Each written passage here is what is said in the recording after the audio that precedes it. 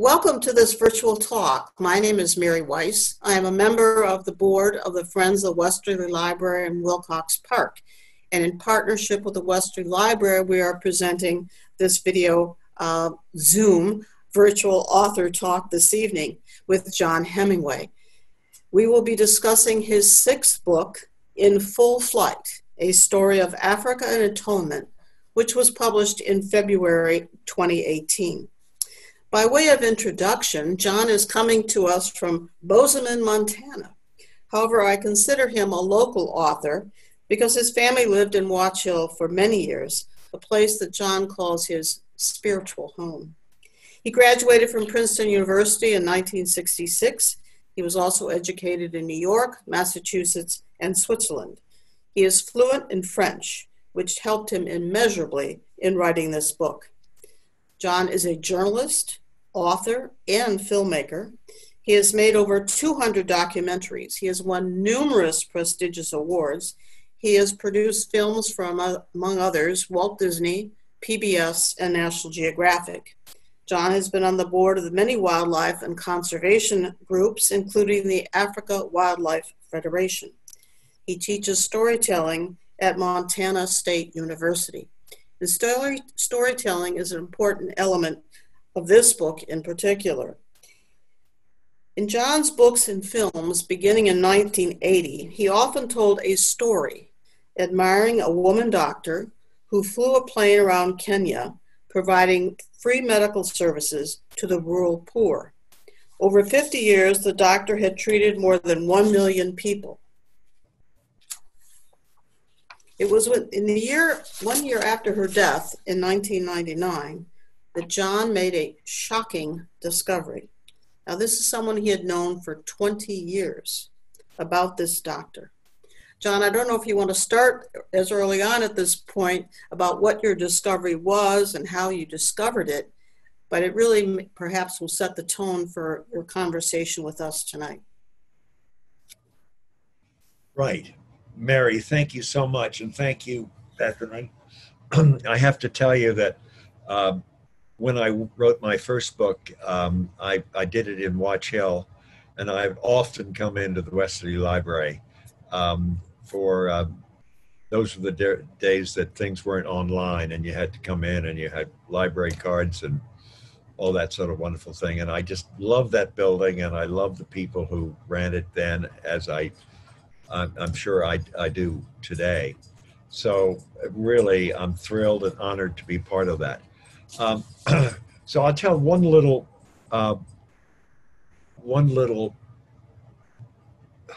factoid, although what I'd like to do is, just for the sake of a little drama here, if you could indulge me by allowing me to read just the first 6 pages of the book, because it sets the scene for so much. And I'm assuming that while some of you have read the book, a few of you have not. And in which case, if I could just read these few pages, and then I will tell you what I discovered in the year 2000. This is the prologue. It's called The End. On February 6, 1999, a mob of yellow-billed kites circled Wilson Airport in Kenya, the busiest civil aviation hub in all Africa. The carrion birds had just left the nearby Nairobi slum of Kibera and were exploiting an uncommon void in the airspace over the runways.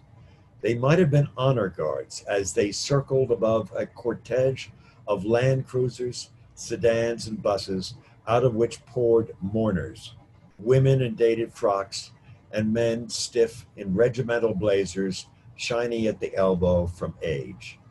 Here and there, Ismaili and Sikh women exiting minivans arranged their saris. The great majority of arrivals were Africans dressed in clothes reserved for church, weddings, and death. Within the hangar, only a few found seats. Otherwise, it was standing room only. None could recall Wilson Airport so hushed, with all the airplanes tied down as a mark of respect. East Africa was in mourning for its celebrated flying doctor, Anne Sperry, fell by a stroke 4 days previously at age 80, still in harness to her life's calling, helping the rural poor. Over 1,000 people found space in the flying doctor's hangar to pay last respects. The ceremony rang with the solemnity of a state funeral. Many had traveled from overseas, and no sector of Kenyan society was lacking. Infants strapped to their mothers' backs, creaky-limbed elders, a colorful array of tribes, Asian merchants, Europeans, Americans, government ministers, the diplomatic corps, and unattended children all jostled for sightlines in the echoing metal building. Dr. Anne Sperry had spent nearly 50 years in Africa, tending to the health of over 1 million patients, drawn mostly from the far corners of Kenya. It was said no other physician could match her industry, tenacity, and productivity in the cause of Africa's well-being. As a sole lifeline for the poor, it was not uncommon for patients to declare her a saint. In the hangar, the mourners were a study in devotion, stifling coughs, eyes flickering from emotion, minds reliving the triumphs of her life. The sight of Sperry's Piper Lance PA-32 plane, known throughout Kenya as Zulu Tango, from its call sign, 5 Yankee Alpha Zulu Tango, drew many to reach for handkerchiefs. Positioned front and center, both coffin and airplane were draped in tropical garlands. For those who once awaited Anne on ribbon-thin airstrips, this Africa-scarred machine spoke of endurance and courage. Zulu Tango had been their sole glimmer of hope in a land begging for miracles. Over the course of Sperry's long career, no place had been too far, no airstrip too risky, no patient beyond caring. Inside the echoing hangar, eulogies ran long, with every speaker heaping praise on the doctor for her no-nonsense style, strength, and compassion. An elderly woman whose broken arm Dr. Sperry had set years before likened her to Mother Teresa. Another called her an angel from heaven. Wherever she landed, she was greeted as Mama Doctari, Mother Doctor, a sobriquet that met with Anne's hearty approval. When an unscheduled speaker, footsore from travel, rushed the podium, mourners checked their programs to see if they had missed something. He was a tall, dignified farmer, dressed in his one suit, confected with the red dust of Africa, and a tie that was black and borrowed. All leaned forward to hear his love sonnet. In linen-soft words, he declared that Dr. Sperry had saved not just him, but entire villages. He was here at the urging of his community to reassure all Dr. Sperry would never be forgotten, not in the far corners of Africa, in this generation, or the next. When he finished with a barely audible, "God bless you, Mama Doctari," the Kenya Boys Choir burst into Ave Maria. Soon the chanting bridged into a song of old Africa, with one lone alto repeating "Ka Maishu Marefu," live forever, against an alto chorus and the beating aorta of a drum. The finale cued 6 strong men to lever open the hangar doors, and as they did, a laser beam of noonday sun formed a corona over Zulu Tango, prompting a woman to confide, "The doors of heaven just opened." Pallbearers hoisted the casket into the hold, then jockeyed the plane onto the apron. Outside, a throng of Wilson Airport personnel, most in coveralls, bowed their heads to honor the woman who, for over 35 years, they had guided safely home. Dispensing with pre-flight checks, the flying doctor's chief pilot, Jim Heather Hayes, fired up Zulu Tango's engine and was soon airborne. Almost immediately, he dropped a wing and banked hard. He had one last time-honored African ritual to perform before setting off for an Indian Ocean island 290 miles to the east. Leaning into the controls, he drove Zulu Tango at the hangar, scattering the kites and missing the roof by mere feet. Later, he recalled that as he rocketed over the heads of the mourners, the fluttering white handkerchiefs evoked a white-capped sea. Once he had burst through equatorial clouds, Heather Hayes set a course for the coast. From the ground, even when Zulu Tango was a mere pinprick, a few mourners continued to wave as if trying to will Anne Spurry back for one last farewell. Many viewed her final flight as a death knell of individualism, a paean to an older Africa of boundless dreams and extravagant passions. But Africa has a gift for concealment. This funeral was not only a tribute to a much-loved caregiver, but also a triumph of transformation. In 1948, when Anne Spurry set foot in Africa for the first time, she was consumed by two dreams. One was to disappear, the other to start over. Admittedly, she was not the first to use the continent for cover. With great spaces and laws begging to be broken, Africa lends itself to secrets. In Anne's case, it rearranged a past of staggering complexity into a future of endless possibilities. Even now, after half a century, her secrets were still safe. Among those who loved her, and I include myself, no one knew what plights she once faced, how she had survived them, or the miraculous way she reinvented herself on this continent of endless beginnings.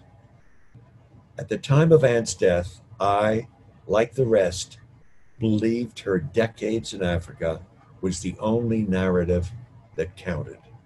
So overcome was I by Africa's loving farewell and my own fresh memories of her, I would set out to write her biography. In it, I would showcase the exponential power of the individual, how one astonishing soul can bring hope to the world's forgotten on a colossal scale. Mine would be a tribute to Anne's indefatigable will to better the lives of the downtrodden, an affectionate memoir of a blazing career propelled by idealism on the greatest stage of all, Africa. Then I learned the truth.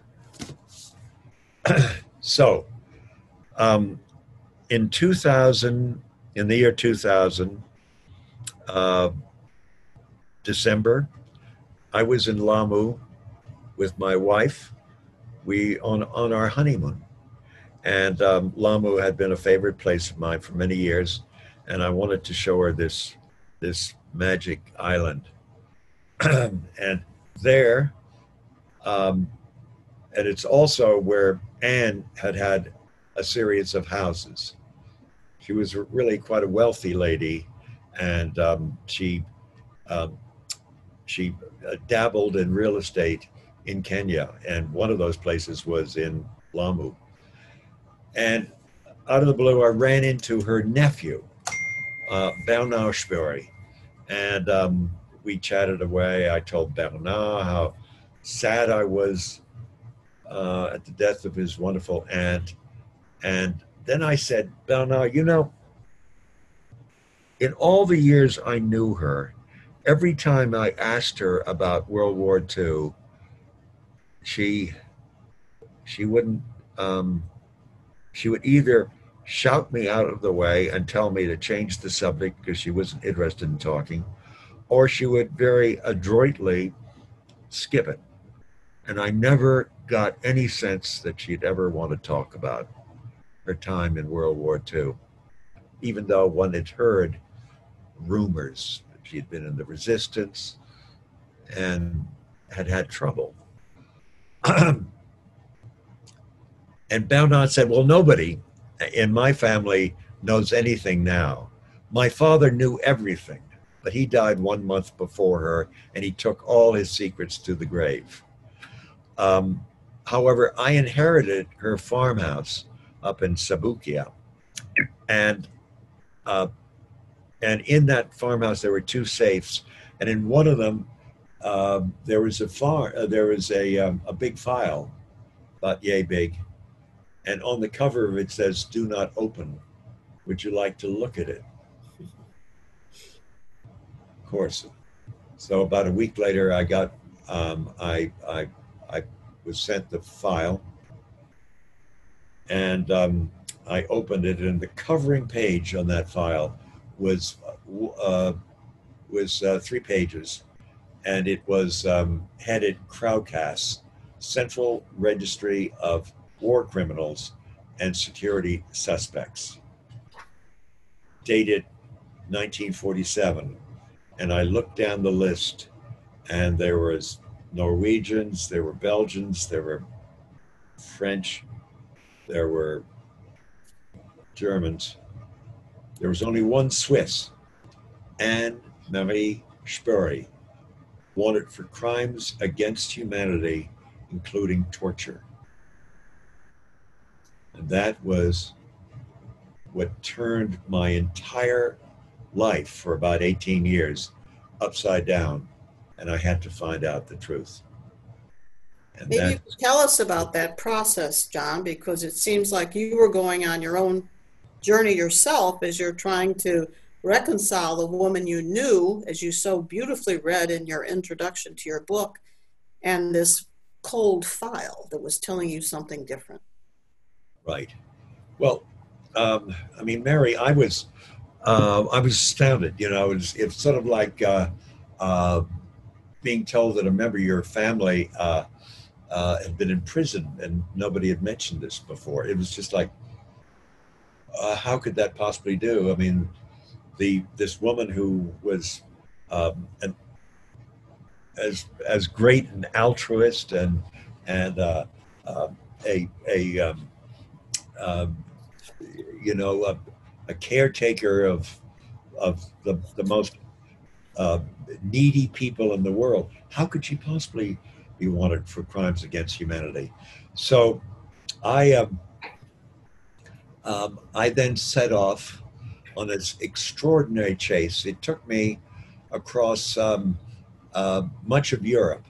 I began in Switzerland, and there in the files in Basel and in Zurich, and I also was in the war crimes archives in Kew, which is just beside the Kew Gardens outside of London, or on the edge of London. And then, of course, I went to Ravensbrück. Now, I wonder if everybody has heard about Ravensbrück. I think you say many of us have, but many have not. So it'd be helpful to give a little background, John. Yeah. So we all know about Auschwitz, and we all know about Bergen-Belsen and other of the infamous concentration camps. Ravensbrück was the only camp that was for women only. 123,000, I believe the number, went through it, and only 17,000 survived. It was finally liberated by the Russians in April of 1945, and the bunkers, the blocks, where the Russians tried to camp in them, and they were so disgusting that they burnt them down. So nothing of that was ever left. But I went there, and I stood on the site of Block 10, where a lot of the action in the book takes place. Just for a moment, John, is Ravensbrück in Germany, near Berlin? Where is it located? Well, it would have been in East Germany, now in Germany. It's about 60 miles northeast of Berlin. I flew into Berlin and then I drove from there, and it's about equidistant from Hamburg. So in winter you would get the cold winds off the Baltic, and it's really tormenting because when you get there, you get to this little village called Fürstenberg, which is the most beautiful little village you've ever seen. Um, and when I was there on May Day, by the way. There were people out on the lake rowing these little pedal boats, and there were swans gracing the lake, the surface of the lake. It was so beautiful. But then, if you looked a little more carefully, you would see these brick walls, and that was Ravensbrück, and you um, and the number of accounts that I've read of people who were offloaded from these cattle cars at the station in Furstenberg, and then walked, goose stepped across the frozen ground and snow to the front gated Furstenberg, and there it is. It is just one of the most. If you I have to say that going to Ravensbrück was a life changing event for me. Um, I walked through it on a you know you have to book to get into Auschwitz, but nobody goes to Ravensbrück because it's not at the uh, on the on the high list of infamous places, even though it should be.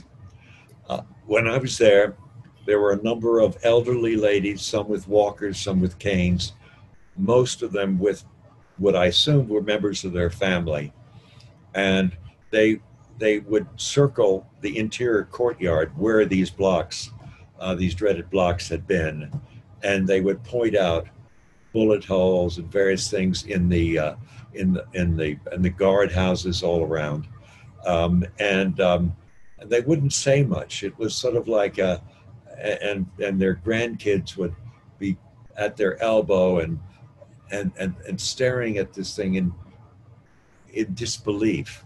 And I can remember them going to this alleyway that was really quite close to Block 10, and pointing out all the bullet holes there because that was where they had a firing squad, and something like 10,000 women were shot dead in that little thing. And I also remember going to the crematorium and watching this wonderfully distinguished old lady um, with a bouquet of roses, and she couldn't get down to place them on the crematorium. And her little granddaughter, I assume her granddaughter, took them and placed them at the foot of the crematorium. Obviously, and obviously, I was reading into this site uh, what I think was the logical conclusion that these were women who had survived Ravensbrück, and they were um, showing their family what it was that they had endured, and also hoping that the new generation, represented by their grandkids, would make sure that the world never saw anything like this ever again. Now, John, at this point, had you actually met with some of the survivors from Ravensbrück so you could envision what this place looked like now that it had been No, torn down? I hadn't, and but then I was able to track down um, three survivors. Um, uh, but one of the most interesting ones was a woman called Odette Walling, um, and and I I I tracked her down because after the war she had spent some time on Cape Cod of all places. She had been married to she came out of the camp, and she was married to an American diplomat, and they lived on the Cape.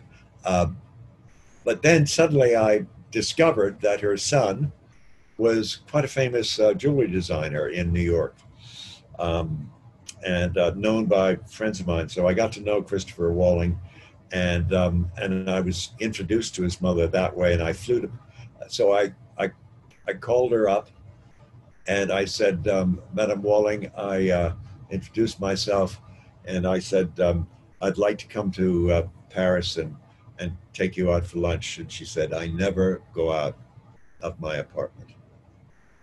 And I said, well, may I come to your apartment and see you and meet with you and talk with you? She said, yes.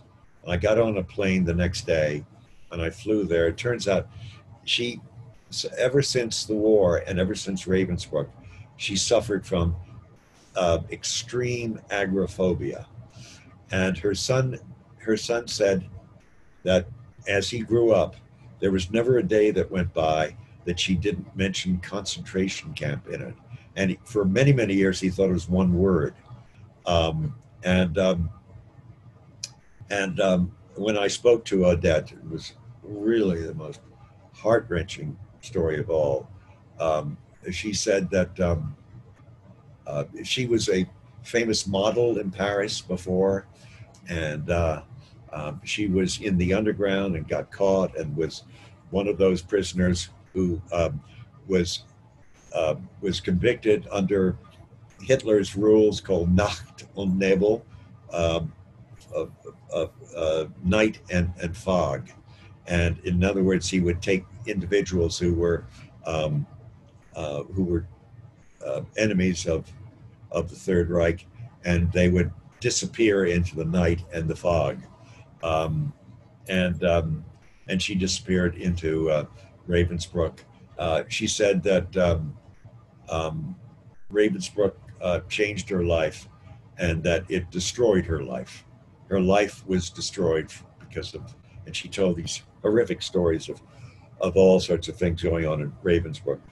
She knew Anne, and that's why it was so important.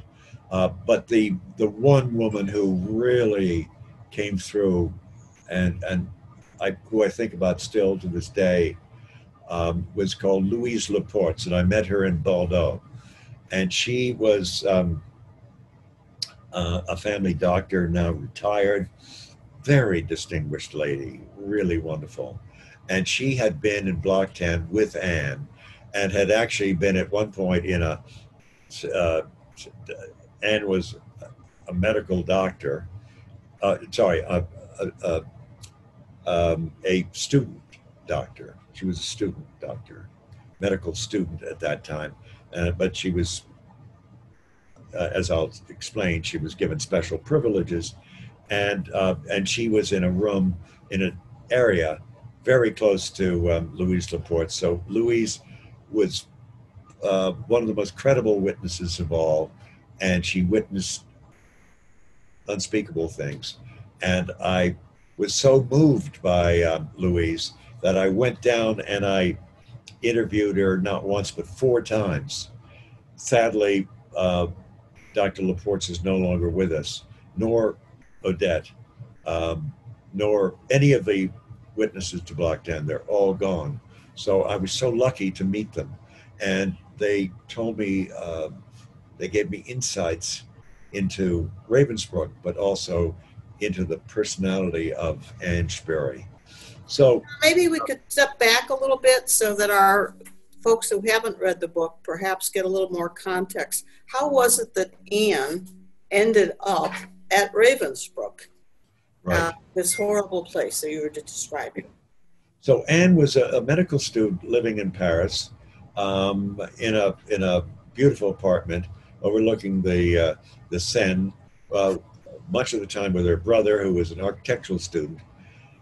And in 19 and she and Francois became a member in let's see, 1942, I believe. He became a member of the underground and the resistance, and he um, he got Anne to join, and Anne joined in 1940, at the end of 1943, and she was active in Paris. she created kind of a safe house for British pilots, and one of whom had a shortwave radio and was in communication with London. Um, she uh, she went underground, and they disrupted German life in Paris as much as possible. And then in March of that year, after 3 really brave months of work as a part of the Maquis, the Resistance, she got caught, and and she was taken to this horrible place on the Rue de Saussy, in Paris, which was the German, the Nazi headquarters, and probably tortured there. And then she was sent to a prison called Fresnes, just outside of Paris, and she was there for about um, 8 months. I've given you one mistake here. That was in 1943, and she was there in Fresnes until 1944, when she was transported along with a lot of other women to Ravensbrück. And she was in Ravensbrück from March of 44 all the way through to April of 45. Um, and and I have to say that for most of that time, she'd been trained as a doctor, and she didn't have a medical degree. She was years away from that, but she was on her way to becoming a doctor, and she came from a really good family, sort of haute bourgeoisie, as the French would call it. Um, even though they were a family who were in textiles and were wealthy on both sides of the family, her mother and her father's. And she lived her base was in Mulhouse, and she had also Swiss passport, and they had another place on the lake of Zurich, near Zurich in Switzerland. And so they had a place in the south of France. So they had 3 major places, and obviously a wealthy family. Um, and uh, and so and she was brought up very correctly, and so everything was, she helped others. Everything went along until August of 1944. She's in the infirmary, and she encounters a woman called Carmen Mori. Now you can look up Carmen Mori, and you will see a number of references to her. She was a fellow Swiss, and that must have been part of the attraction the two found, or at least something that brought them together, because they had much to discuss about how wonderful Switzerland was. But Carmen Mori was a double agent. She had worked for both the Germans as a spy and for the French as a spy, and she got caught. She had numerous affairs with members of the Third Reich, very highly placed uh, people, including quite possibly Reinhold Ehrlich, uh, uh, Heydrich, sorry, Reinhold Heydrich, and you can look him up. He was called the Butcher of Prague. He was one of the most vicious human beings you ever could come up with, and apparently was credited with the authorship of that expression, the final solution. Any case, but she was thrown into Ravensbrück because she was, as far as the Germans were concerned, a high risk. She befriended Anne, and Carmen was absolutely, she was a she was a seductress, and she spoke 6 languages. She had allegedly a very fine alto voice, and she would often break into song. She wanted to become a sort of she imagined herself on the same stage as Marlene Dietrich, and she had this wonderfully seductive voice, and she sang a lot um, of Cole Porter songs in English, and she would break into French and German and sometimes Italian, and she was really charming. And Anne completely fell for Carmen. And in September of 1944, Carmen was made the block elder of Block 10. What a block elder was, Block Altessa is the German word for it, is essentially a member of a prisoner who had gained the trust of the Nazi guards and was considered to have administrative qualities that would make her the leader of this block. What it also inferred is that being a block elder made you an informer on everything that was going on inside the block, and for which you were given certain advantages. One of them was that you would have virtually your own room in these hideous blocks, and others that you would also be given, good food from time to time. And in any case, uh, Carmen fired the existing doctor of Block 10. It was for tuberculars and for lunatics. And there was a qualified doctor, prisoner, a Polish doctor there, and she fired her and she made Anne the doctor of Block 10, even though Anne had really no qualifications. And giving her a new name, didn't she? A new identity? Gave her a new name. It was Dr. Claude. Just think about that. That's a really,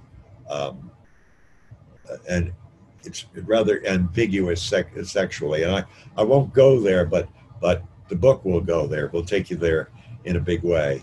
And between the two of them, they did the bidding of the German High Command, and they did the bidding of the guards, and this amounted to. And was just between the months of September up until exactly the 31st of December, 1944, when both Anne and Carmen were removed from Block 10.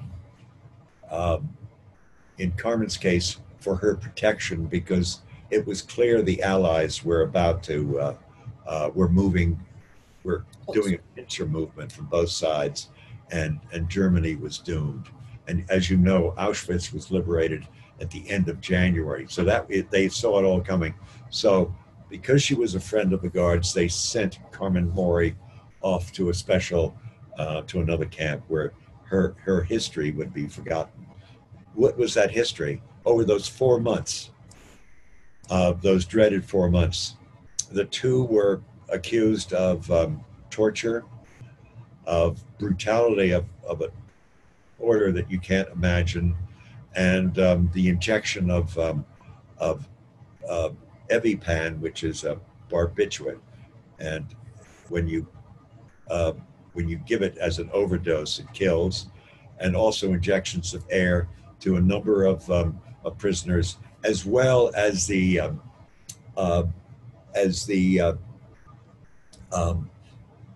identification of individuals that Carmen and Anne thought should be taken off to the gas chamber. That all happened in those 4 months. And on January 1st, Anne was removed and went to Block 6, where she dropped her name of Dr. Claude. And she once again became Anne Spreury, and was transformed into, once again, a benevolent doctor who was willing to help everybody. And both Carmen, in her own way, and she never saw Carmen again, as far as I could determine. And then on the 25th of April of 1945, Anne was uh, the Swedish Red Cross took about 600 prisoners who were still alive, and they took them to freedom in Switzerland, and it was and that was the transforming moment of Anne's life, and she returned home, a sort of a shadow of herself. But as everybody said, she looked quite well fed even then, whereas everybody else were cadavers. And so Anne had benefited greatly from her friendship with Carmen Mori. And after the war, there would be, I don't think I'm getting ahead of myself, but there were three trials. There was a trial. Actually, Anne was thrown into prison in Switzerland during a time when Carmen Mori was in prison in Hamburg, and the Hamburg war crimes trial is not as well known as Nuremberg, but it was similar, and there were 15 individuals on trial, and Is that because it was conducted by the British, Don? And it was all conducted by the British military, yes. Whereas Nuremberg was a combination of the Allies, mostly Americans, and there were some British and Americans combined. There were no Russians, as far as I know, but those two Allies were there, as well as some French. But Hamburg was completely a British military tribunal, and there were, I think, 6 judges sitting together. And any case, one of these of the suspects died in prison, but the others, I think, only 1 or 2 were acquitted. Everyone else was condemned to death, to be hanged, including Carmen. And that included Carmen Mori. Yeah, and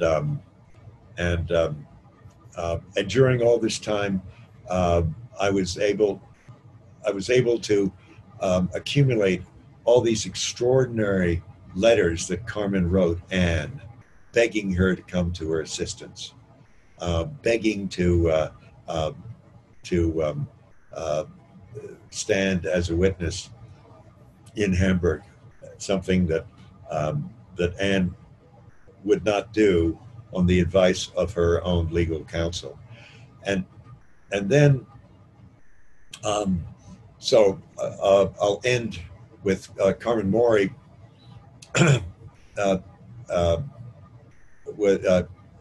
slit her wrist 1 week before she was to be hanged, and was found dead on the floor of her cell with 100 pieces of clothing, including a famous fox fur that she would wear whenever she was in the witness stand in Hamburg. And there's a novel written about Carmen Mori in German only, and it's called The Woman in Fur. And there were several trials, were there not? There was the British military, the French military, the Swiss military, and then the French resistance. And Anne's name would come up from time to time, but only she was charged in Switzerland. Is that correct? Well, no, actually, it was just the French and the Swiss, okay. where there was a Swiss civil court, and there was a French military court with 3 judges, and there was this Cour d'honneur, which is a court of honor court that was conducted in France, in Paris, and that was the only one where Anne showed up. On the advice, her father mounted a tremendous legal team. And one of the things they were able to do is they were able to accumulate a great number of witnesses to Anne's behavior before and after she went into Block 10. Um, uh, on the other side uh, were uh, there were I think 12 witnesses who described her conduct in Block 10, and it was horrific what they said. But there were 22 who talked about how great she was in all these other blocks. And as a result, both the French and the Swiss concluded at the end that to acquit her on the basis of lack of evidence. So her However, passports weren't taken, she was not convicted, she was not found liable. yeah, yeah, and she was not found, but lack of evidence. And but the cour d'honneur, which she did attend, much to the regret of her legal counsel, um, she they they accused her of a number of things, uh, hurting, uh, impacting the health and lives of fellow Frenchmen, and bringing shame on the resistance, and also posing as a doctor when she wasn't a doctor, and torturing and killing people, and and she was charged with that, and she confessed and said uh, that she would spend the rest of her life helping the lepers of Africa. And you know, she said that because it was probably a very, very astute and powerful line. Uh, it didn't work out that way, but that's what she said she would do. And the her punishment was that she was never to return to France for either 25 or 40 years. She was never to practice medicine in France or in any of its dependencies, and that she was never to invoke the name of the resistance when she talked about herself. And They weren't a law enforcement body. There was no way for them to enforce any of these no, verdict or whatever we'll call their judgment. yeah, I understood she did go back to France and she did practice, not in France, but she practiced medicine under the false pretense of being a doctor. yeah, to begin with, yes. And so she went off to she in 1947, 48. She through family connections, she boarded a boat in Bordeaux, and she in Marseille, and she went to Aden, which was a colony of Britain at the time, and she practiced medicine there, and she practiced medicine on these pilgrim ships going to Mecca, to the port of Mecca, Jeddah, and then she eventually made her way to Ethiopia. She fell in love with Africa, but couldn't practice medicine in Ethiopia, or determined she couldn't, and eventually went to Kenya, where she fell in love with it all over again, and set off and became a country doctor, under her own name, but in a little community that was quite a distance from Nairobi, where she didn't think anybody would encounter her from her past. And she was Now, correct. we have some questions that are waiting for you, but I wanted to ask a final question, if I may. The title of your book is in two parts: In Full Flight, A Story of Africa and Atonement. And perhaps you could break that down for us. The first half being in full flight. What flight was that? I'm sure there's many different meanings to that. And then this atonement concept. Yeah. Well, thanks, Mary, for that. In Full Flight really relates to the fact that in 1964, Anne learned how to fly, and she was, I think, 45 more or less at that time. So not no, not a spring chicken to learn how to fly an airplane. And she fell in love with it, and she found this level of freedom that she had desired all her life. So she was, um, so flying was a kind of an escape for her. Um, but uh, she came to Kenya because she fled France.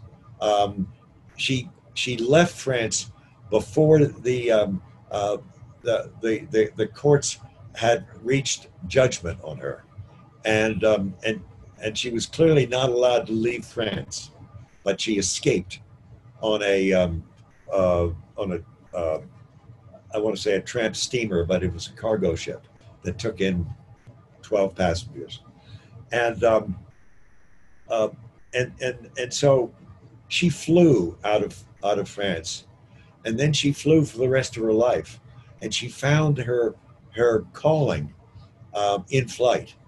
Um, and so, yeah, I mean, did I take a? Um, is it a stretch? I don't think it is, because that's what I saw her life to be. Now, it's a story of Africa because I don't think that I think Africa gave her cover, and it gave her this extraordinary protection that she wouldn't have had anywhere else. Had she stayed in France, um, which she couldn't have, or had she stayed in Switzerland, which she could have probably, she would have been. There were a huge number of women who knew what she had done, and she would have been pilloried by the lot of them. She was when she tried to finish her exams in Paris. People would turn their backs on her. They would see her coming in the street. They would turn their backs. They couldn't abide her. She had gotten away with murder, and they didn't want to have anything to do with her.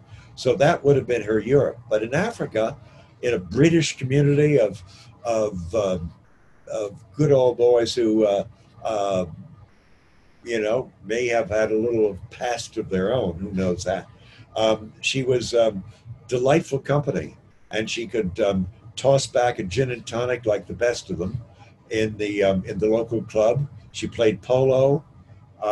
She was a good horsewoman. She was really quite an equestrian, and she was kind of a beloved doctor because she would get out in the middle of the night and see a patient and drive on muddy roads, and if the roads were too muddy, she'd get on the horseback and do house calls that way. She was really dedicated and really loved. Kids found her very, very intimidating. I mean, I spoke to a number of them, and she said, I recall her coming at me with a syringe that was uh, was the kind they used on horses, um, not humans. And I'd see this thing coming, and the wailing that kids would get up to when they saw this thing coming their way. And Ann Tuffer's nails would say, "Oh, shut up! Don't get over it. Don't be such a baby." And bang, into their bottom. And anyways, that was Anne. But And what about this concept of atonement, Don? atonement. Um, so I've thought about this a lot. Uh, I've really thought about this and struggled with it because I don't believe, even though she said she would help the lepers, I don't believe she left France uh, uh, intent on helping the lepers. I think she left France because she wanted to escape, and she was advised to do exactly that by her father.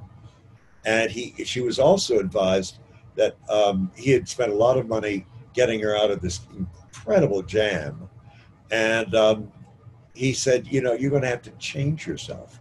You're going to have to start anew. This is If you keep behaving this way, it will end in misery for the family. And so she set out to remake herself. Um, and it's quite easy to remake yourself in Africa, in um, in that um, in that world there. Uh, and uh,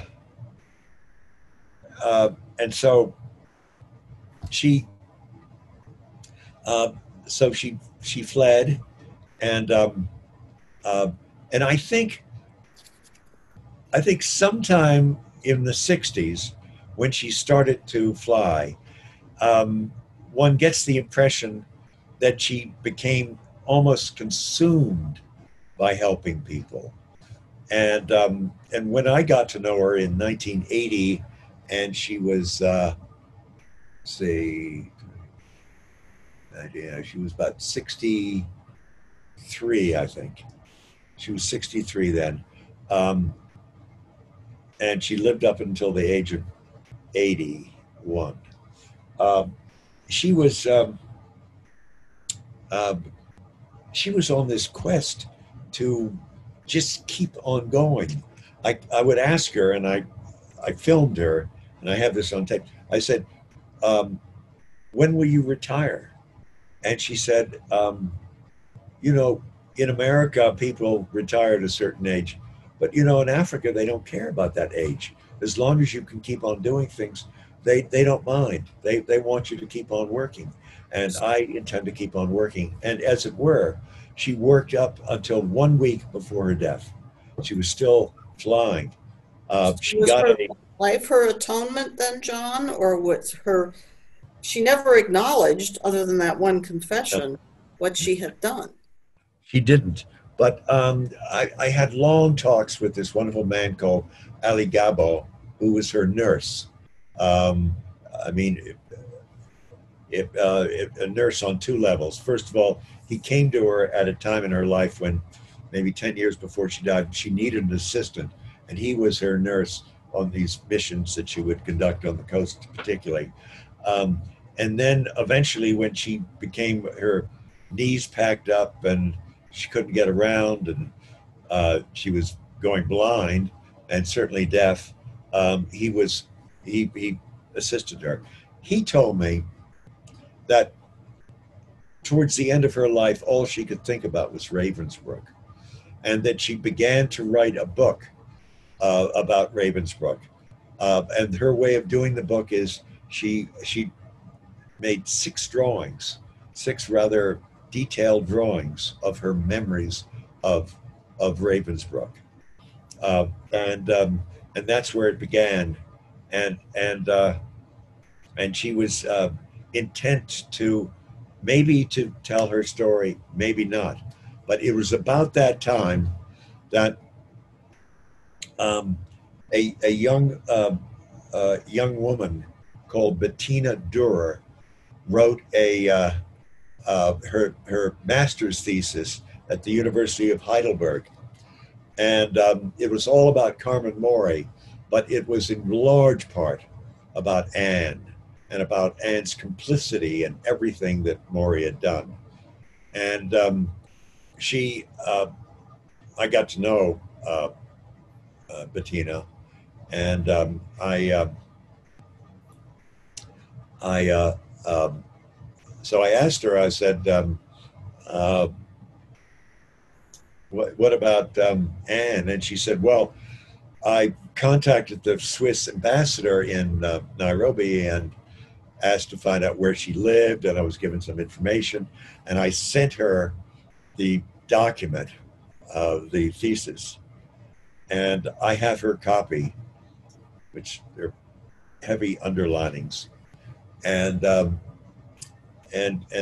she said at the end of the day that uh, she was having breakfast one day in Zurich, I guess it was, and she read the morning newspaper and she saw this loving story about Anne, about all her great work in Africa, and she said, "I'm going to contact her." So she called her up, and she said, "Dr. Spurry, Bettina Durer, and I've just written this thesis about Carmen Mori, and I'd love to talk to you about it." And I never forget the way Bettina said what happened next. She said she could hear her breathing quite heavily on the end of the line, and then the line went dead. That was Anne's response. Well, John, you've answered a lot of my questions. I think there are others from the audience. So, Bethany, do you want to help us with those, please? So we don't have any in the chat, but if anybody has a question for John, just unmute yourself and ask away. This is Patricia. I'm sorry, I sent my questions to Mary, which is the wrong place to send them. So, You answered some of them, which is fantastic. But a couple of things. Was Ravenbrook more for resistance women and people like that? Wasn't a Jewish concentration camp? Oh, no, it was a combination of, Anne was called a political prisoner. Got it. Then there were asocials, lesbians, prostitutes. But then there were Poles, Gypsies, Seventh-day Adventists, and lots of Jews. But I can't, I think I may have seen the breakdown, but yeah, I mean, Jews were well represented. Probably not at the highest, in a percentage way as at Auschwitz or Bergen-Belsen, but there were lots of. It was a real Macedon of women. And was there any indication that she actually was in love with Carmen, and was there a lesbian relationship there? And then following to that did she ever marry? Did she have children? It sounds as though she didn't. And did she live a comfortable life in Africa? Did her parents give her money, or was that part of her atonement, that she gave up all the trappings that went along with her haute bourgeois, upbringing? Yeah. Well, there are a lot of questions there. So I'll try to be able to answer them all. Her relationship with Carmen was, yeah, I will say, I kind of want you to read the book because it's there. I just wanted it for my own birthday present for myself. Okay, great. So I hope you got a hard cover. But in any case, yes, and that's up for you to imagine. But it was a very there was enormous tenderness between these two women. But I'll have to say that Anne was really subservient all the time to Carmen, and so I think a shrink would come in and tell you that one was kind of a dominatrix and the other one was okay. So that we've covered that, but the book covers it in unfortunate detail, and I remember the one about did she live comfortably? Yes, she did, and she lived very comfortably. Her parents were. She started off with a kind of a every month they'd send her money and they covered her, and her father bought her airplane. But amazingly enough, her brother Francois was a very successful architect, and he built this resort very near Saint-Tropez called Port Grimaud, and Anne was very, very dominated by her brother, and whenever he asked her anything, she would say yes. And he asked her to invest in Port Grimaud, which she did. And she would do one investment, then another investment, another investment. And it was one of the most inspired investments of all times. And she was, according to her nephew, she was rolling in money. And but when you met her, you would never suspect that. I used to see her in jeans. She always wore the same kind of bush jacket, and she had safari boots on. And she, when she conducted her things, her grand rounds in the bush, she wore kind of a baseball hat, and she would drive these Renaults until they fell apart. she wasn't splashy, but she had a very comfortable farm at Sabukia. She ended up as the largest landowner in a little place called Shela, just outside of Lamu. She built all these incredible kind of palaces there and lived there. And then she was talked into buying this quite a famous house next to the Muthaiga Club outside of Nairobi. And it was a fabulous place. And she had a house there. So, but at the same time, I don't remember, and like at the coast, would she ever go swimming and enjoy what tourists did down there? No, she did that. She was always. It's almost as though there wasn't really atonement. She was simply hiding. Well, I would question that, because I think that she struggled. I think that she. The few people who she confided in, most of them wouldn't talk to me. Made it clear that she struggled with this. She struggled with her past. She never married, and you might say, was she a lesbian? I'm not the best of judges, but probably. But not a practicing one. I think that she had learned her lesson from Carmen Mori, and she knew how dangerous any engagements like that would be for her. So but John, you had some very interesting stories about unique women in your book, which I'm sure that people would like to know about too, that were in Anne's orbit. So there are women that she does talk about. They're men too, but these characters she seemed to collect. Oh yeah. They were with her for years. I won't go into Mary O'Shaughnessy, but there's a woman who I just would have loved to have met, and actually, I was in Africa at a time when she was there, but we never crossed paths.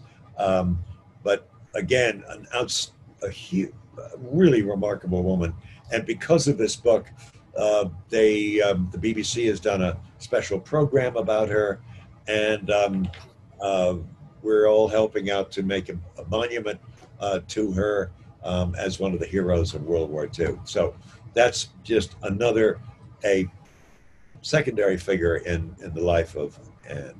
Well, now you have to tell everyone about the movie that may be coming about and who's going to play Anne, which I have a hard time. Hello. Peg has a question, so go ahead, Peg. I'm sorry. John, in speaking of atonement, one thing you didn't touch on in today's presentation was the extraordinary acts of kindness that Anne would bestow on some of the local natives' children.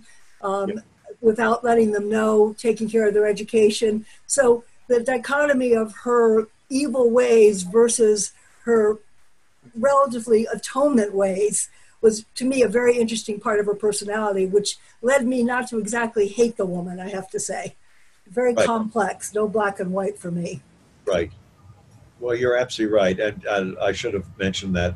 I mean, there's still people around Sabukia who are still dedicated to Anne for what she did to help them through life. And there's a young man in London who's a prosperous accountant right now, who I interviewed, who owes everything to Anne. And he speaks French too, because she would send him off to stay with her sisters in Mulhouse in the summer. And he came back with this kind of education, and so there's a tremendous amount of goodness in Anne, and there are people who still owe her everything. So yeah, I mean, that's what makes it all the more complicated, telling a story like this. Are there any other questions that Bethany has received, or anyone wish to speak up and ask? Nothing in the chat, but does anybody have any more questions? Patricia has something. From her. Yeah. Is this book being sold at the across from the place in Watch Hill across from the Goose? The art, Avondale Arts. Yeah. Or is it your other book that's being sold there? I don't know. But I gave a talk there. Oh, you did? Okay, I'm going to pick it up there tomorrow. Your book is being sold there. I bought it there. Oh my gosh, I'm going there tomorrow morning. And Dick has one quick question from Dick. You would have thought that with her Calvinist background that she would have turned to the church. And I think in lieu of that, I think this whole experience was her way of atonement rather than religion didn't seem to be very important to her. Formalized religion. Yeah. She actually came from a Huguenot family. So she was brought up as a Protestant. And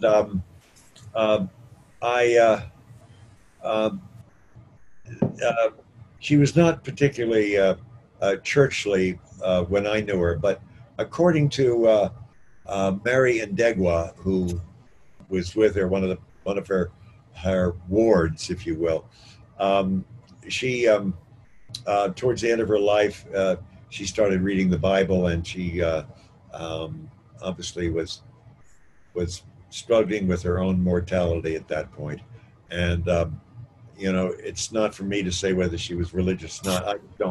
I only remember her going to church for weddings and funerals. So, by the way, if you do buy this book, which we really hope everyone will, if you buy it through the Savoy Bookshop, the library gets part of the proceeds. That's great to know. That's really nice. Oh, Yes. nice. That's Chuck Royce, isn't it? Yes. Yeah. Talk about generous people. That's really good. So the final thing, I guess, is that the book has been optioned as a film. I was on the phone today to the screenwriter, a woman called Margaret Nagel, who you can look up. She's did another a film about Africa already called The Good Lie. She's a very interesting woman. And I was on the phone with her. And I got an email from the woman who is signed to play the role of Anne in Africa, and that is Glenn Close. So it will be a film, not a documentary. It'll be a film, a feature film, yeah. Wow, cool. So. Well, John, it's been an absolute delight having you this evening and talking to our group. You did not disappoint us, and we thank you, and also for those who attended this evening. Thank you all. Thank you so much. Very much. It was marvelous. Thank you so much. I so enjoyed being with you. You're a great group. Thank you. Good night, John.